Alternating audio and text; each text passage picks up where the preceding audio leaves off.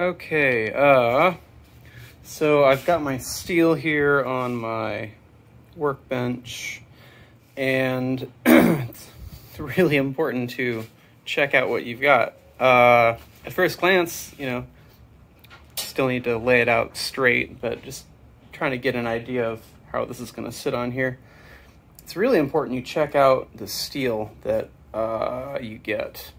And mine, I'm glad I ordered 4 8-foot sections, and I'm really glad I ordered 4 because each one kind of has its own personality. Where they cut it at the shop, it's great. It's you can see in here, it's, you know, it's straight. There's no bends. There's no crush or pinch points. I do have a little bit of like surface rust that'll come right off of some sandpaper, but from where the shrink wrap or plastic wrap was holding it together. But for the most part, you know, it's good.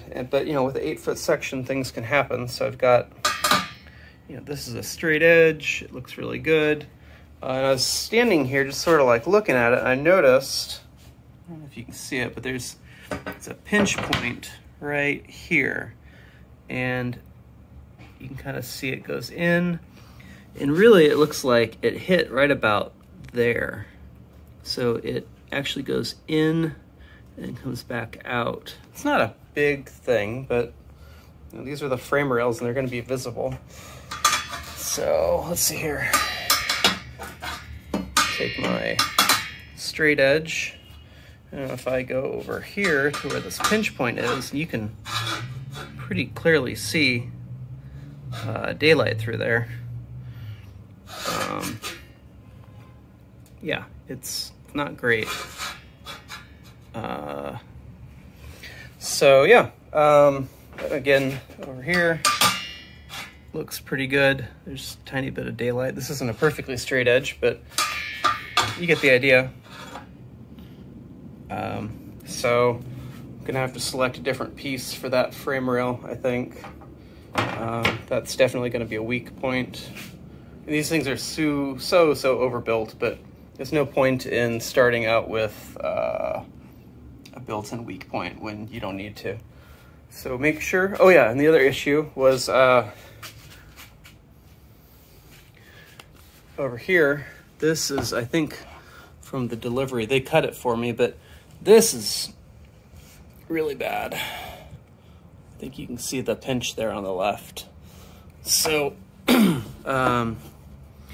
yeah, but this part doesn't matter so much because I'm going to be trimming here, and then I'll be bending this down to make the angled frame rail. So I think all but this one piece actually is pinched on one end. So yeah, I guess these will be the front parts, and on the other ones I'll just have to trim around it.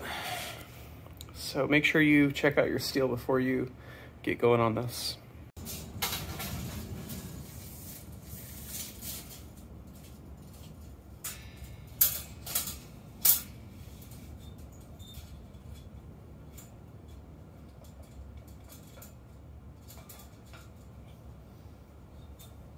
Okay, I'm showing 55 on the tape. I think it's 3 inches. So something like that. That feels pretty comfortable. I'm not hitting. I've got about 1 inch on either side.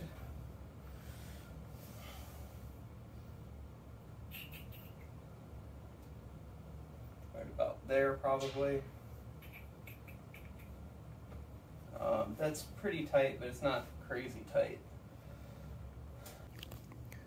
So this is the intimidating part of the project, where you have made your marks on your welding surface, and you've laid it out, and you've clamped everything in place, and now you got to go cut some steel and tack weld it in place.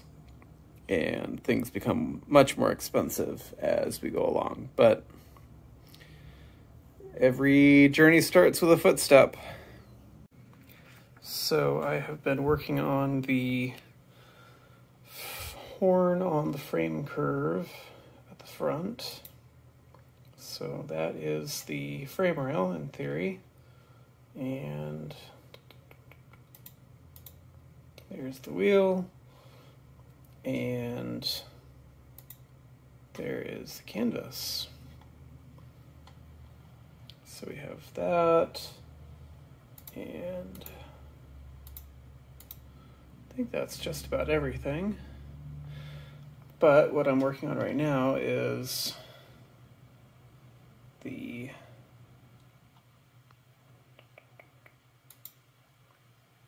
this light blue sketch here that's behind everything.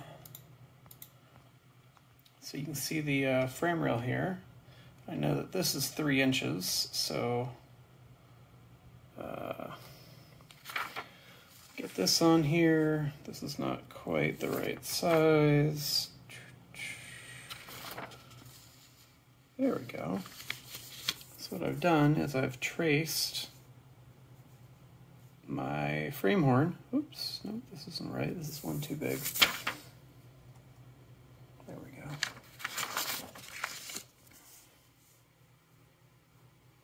There we go. So there's the frame horn. And I've got some key measurements there. And I'm going to cut this out, and I'm going to transfer the pattern to a piece of a larger tag board. And then I'm going to trace that onto the metal. Yeah, but there you get your whatchamacallit. And I've checked, and this is you know, larger than the 3-inch, so I'm actually going to have to fabricate that piece. Shouldn't be a problem. This is should be able to cut that out of a piece of 1-inch bar stock. No problem. So get to it.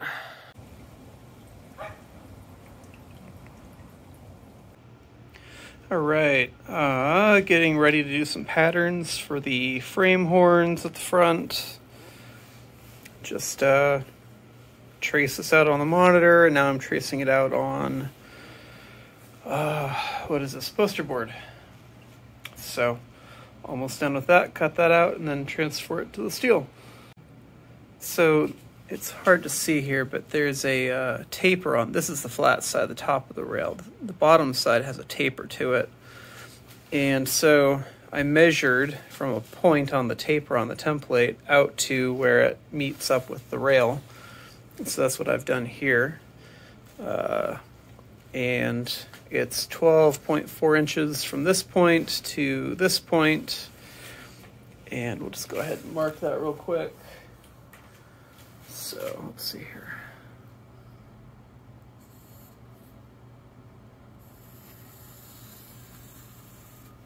All right.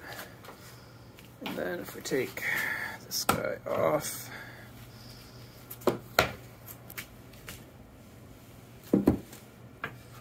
should have, if I don't hit everything in the shop. So there's my template with the overhang, and then I measured from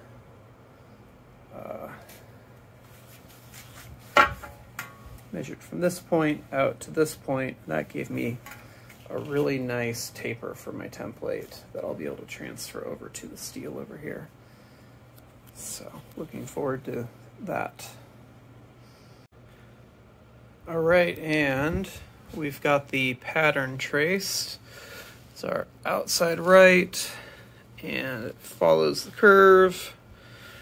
And then we'll have an extension that comes out 3/4 of an inch or so. And yeah, I scribed all the way around to make sure that my patterns match up on both sides. I think I'm within a millimeter or so, which I think is pretty good for a go-kart. But yeah, there we go. It just goes right up, down. I think that'll work out quite nicely. So, pattern done, and now we cut.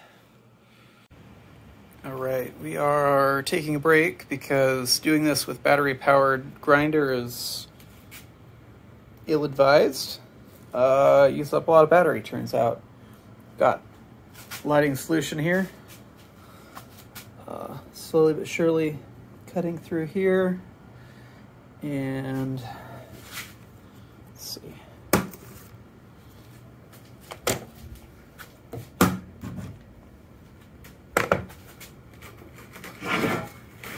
Got this portion cut out here.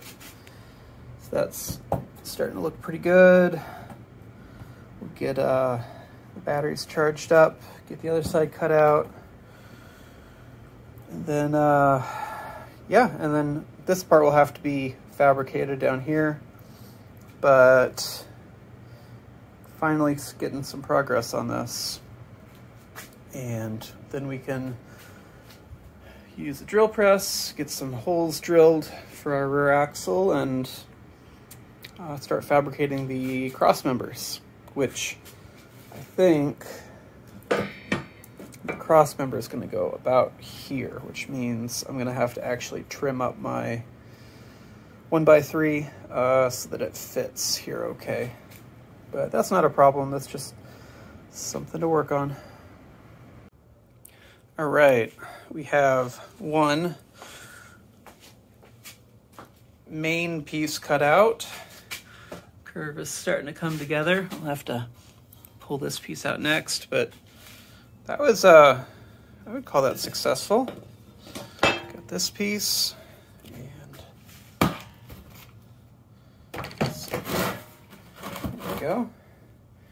So this will be at the top, and this will curve down. There'll be a half-inch extension there. And yeah, that should look pretty good, I think, once I fill this in. I've got a piece of bar stock over here. So this will get just 1-inch bar stock. It'll get welded in right like that. And then, let's see here. Yeah, like that, more or less. And then I'll have to get another piece of bar stock and curve it around to match that curve. But yeah, that's a really good start. Let's see here. Here we go. Nice. I think that this is large enough that if I cut it about there, I can use this as the support for when I cut through the back side of this. I'll have to notch that to let the axle through. And well, we'll see. I don't think we'll figure that out.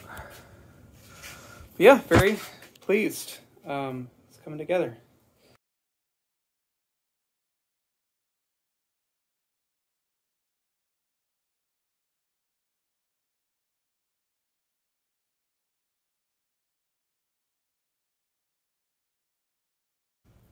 Okay, and that part is done. So that's what that looks like. This is what these look like. Got a nice profile to them. Looks like they match pretty close.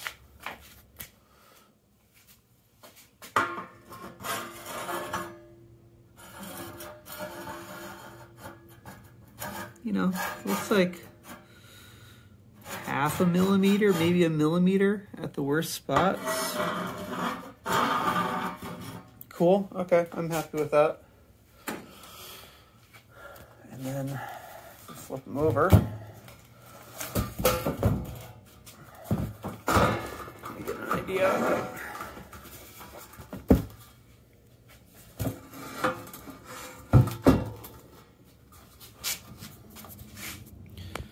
So I still need to trim this part off, but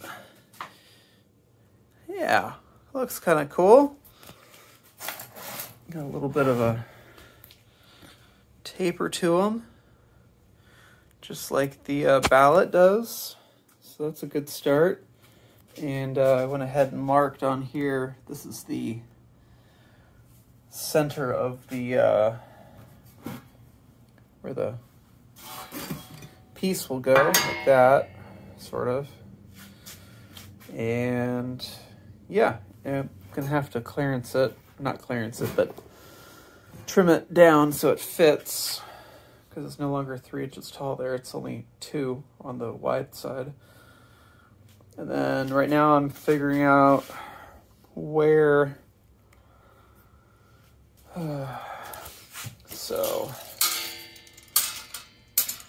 this is 64 inches. It's off by a ½ inch, but that's okay. So let's see. This is 64 inches here. So that is my, I don't have this far enough apart, but that in theory is the ideal wheelbase, is from this bit here to right there. And still deciding if that's far enough apart.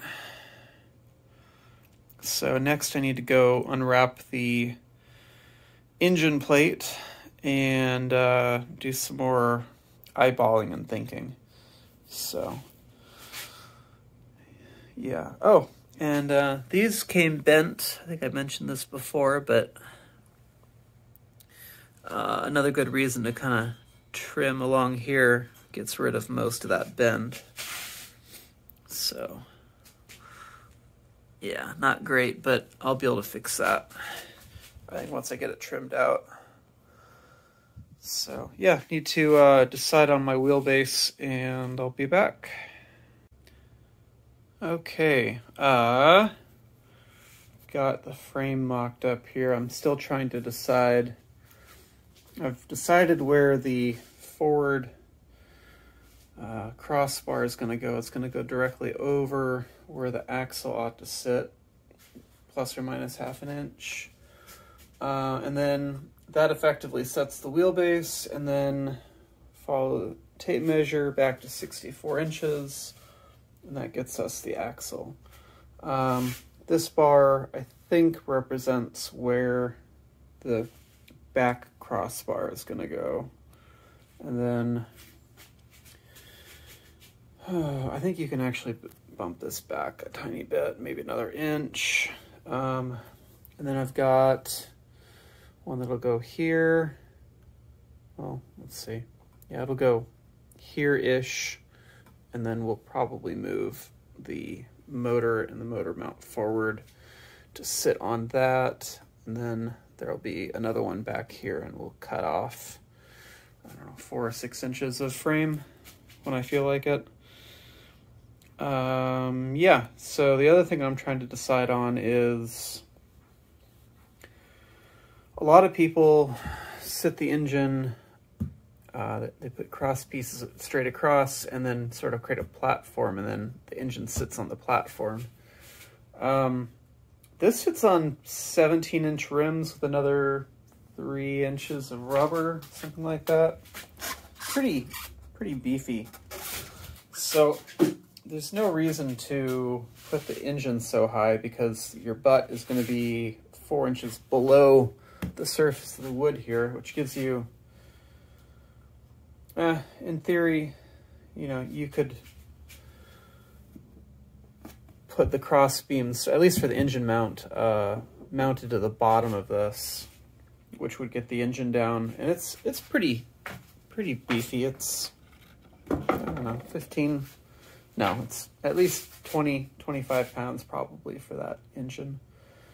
And then you fill it up with a quart of oil and attach the torque converter and the chain, and probably maybe a starter, a billet starter flywheel. It adds up. So thinking that if I can have it mount here, that would be great for weight. And then I'm going to move it forward also for weight, because the driver sits here, and then there's really hardly any weight on the front end of the cart. So I've seen a couple people put a gas tank up front, because you've actually got a gas pump, fuel pump on this guy, which allows you to relocate the fuel to the front of the car, giving you another couple pounds. The whole thing only weighs 250 pounds, so every pound you can move forward is a big change in weight distribution. So, not that it really matters, but if you can keep an eye on it, it doesn't hurt. So yeah, this is 1-inch wide steel plate, ribbon, whatever you want to call it. So that's about right. And I think this is like a 2 1/4 inch tubing or something, but that gives a pretty good idea of what we'll be doing there. You can see I've got the curve cut here. Still need to do the upper part, but it's easier to clamp it for welding when that hasn't been cut. So I'll work on that later. That's it for now. Thanks.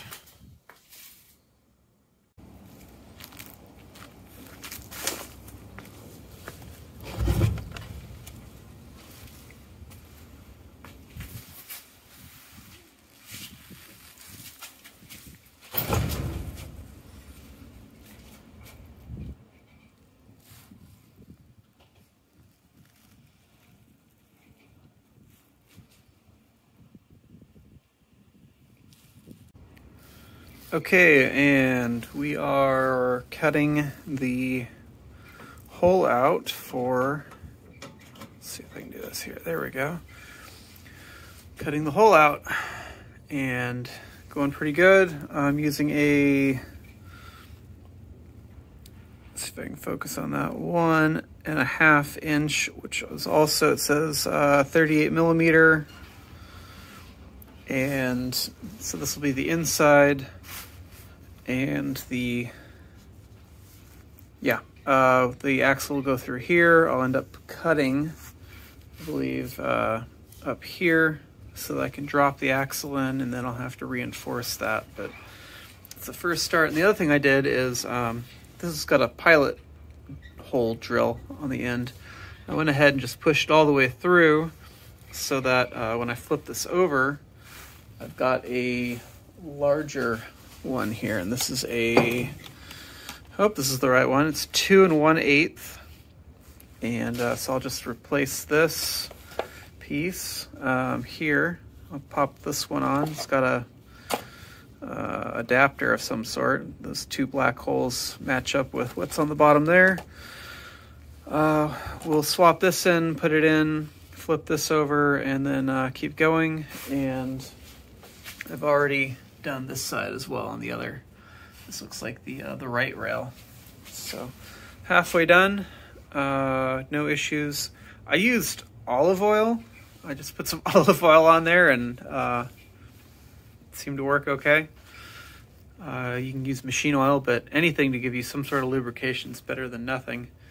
And what am I on? I think I cut this thing at, it goes down to 760, but I'm actually on, what is that? Center is 1600. I think they prefer something like 600 RPM. So I might move back a little bit, but this worked okay at 1630. So this is like I don't know what this is, like $80 drill press. It feels really flimsy when you pull it out, but I just needed it to drill 4 holes and probably some other 5/8 holes as I get into the suspension and bolting things in. But this has been it's been an okay purchase. It's kind of wobbly, but for my purposes, it's good enough. So that's all for now. So I read the instructions on the back here, and it says for mild steel, 160 RPM. So it's running roughly 10 times the RPM. So I switched it down to 760 bottom, and we'll see how that goes. So we're all lined up here. Cool. And kick it on. Got my safety glasses on, and this makes a horrific screeching noise.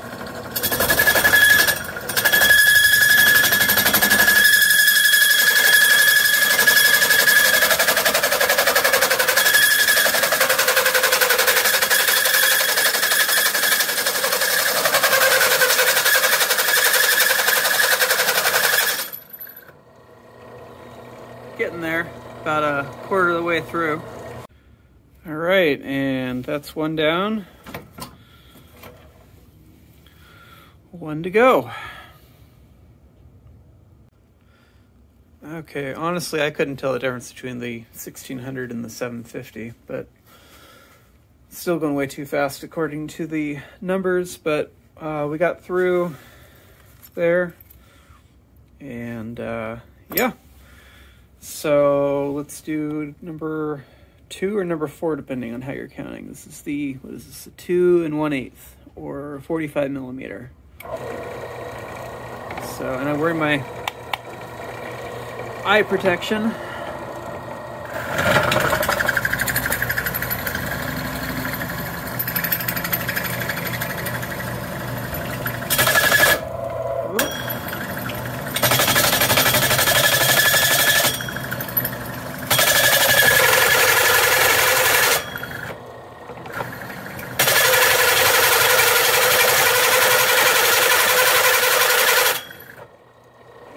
I think we got enough there to get that oiled, and then we'll continue on. As a side note, I haven't been super happy with the chuck. Probably doesn't help with all the vibration, but been having to tighten that pretty regularly. Okay, and we've got all 4 holes. I'm not sure I like this. I bought the 3 hole thinking it would be more sturdy, but that's going to be a problem. So that needs to be through bolted through steel, and you would actually be, that'd be in the air, and if you put it down here, you're impacting the structural whatever.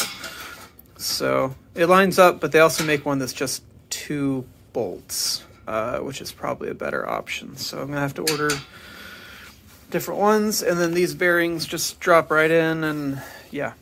So, all right, well, we've got people coming over, so I've been informed I've got to wrap this up. That's how that works.